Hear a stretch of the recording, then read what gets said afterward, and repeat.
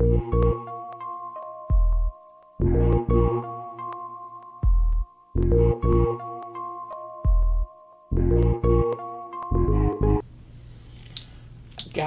a couple of compound inequalities for you. Okay, I have some AND cases and I have some OR cases. Let's start with this OR case. How did we know there was an OR case? It had the word OR written there. Okay. Yeah. I'm going to solve them on down, solve them on down, solve them on down. These things work just like equalities except for one case. Wait for it.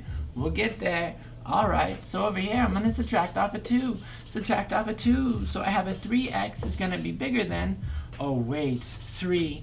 Tee-hee, tee-hee. That worked out comfortably. Then I divide both sides by 3.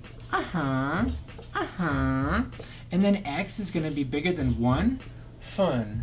Yeah, solve this one on down. What am I going to do? I'm going to divide both sides by a -2.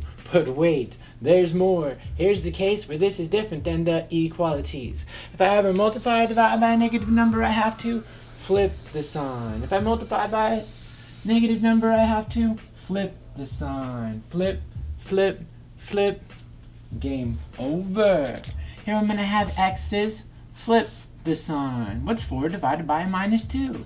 4 divided by a -2 is a -2. Ooh. So now that I solved them on down, I'm going to graph them both. Graph them. Yeah. What's that number right there? Good. It's a -2. That makes this one a 1. Fun. On the 1, it appears I'm going to be shading to the right. Yeah. Is it opened or closed?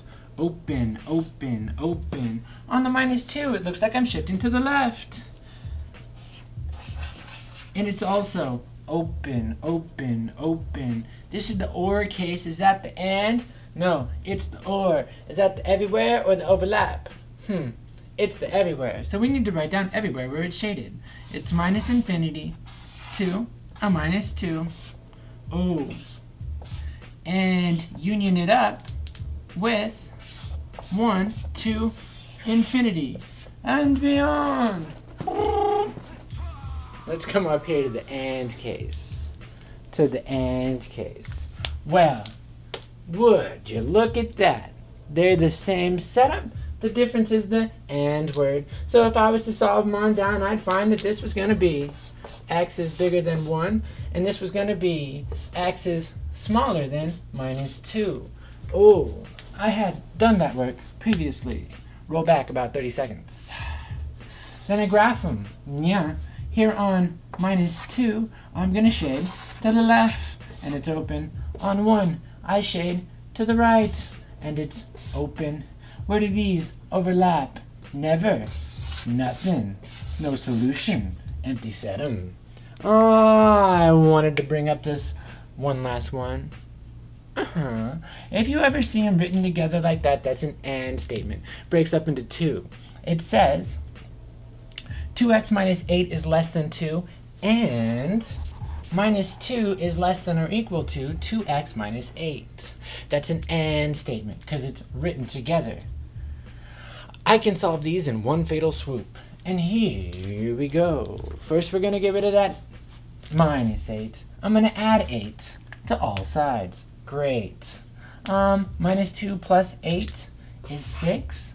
Is smaller than or equal to 2x is smaller than 10. Yeah, because I added 8 to here, added 8 to here, added 8 to there. Finish him. I need to divide everything by 2. What's 6 divided by 2? Andale. It's 3. 2 divided by 2 is x. And 10 divided by 2 is 5. But wait, there's more. I have it set up like this. Bam! Closed on 3. Bam! Open on 5. And then it's shaded in between. Yeah. So then in interval notation, it's 3, 2, 5.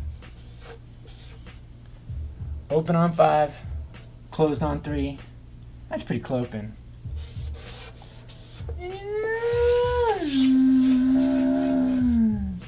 And I think so is this marker.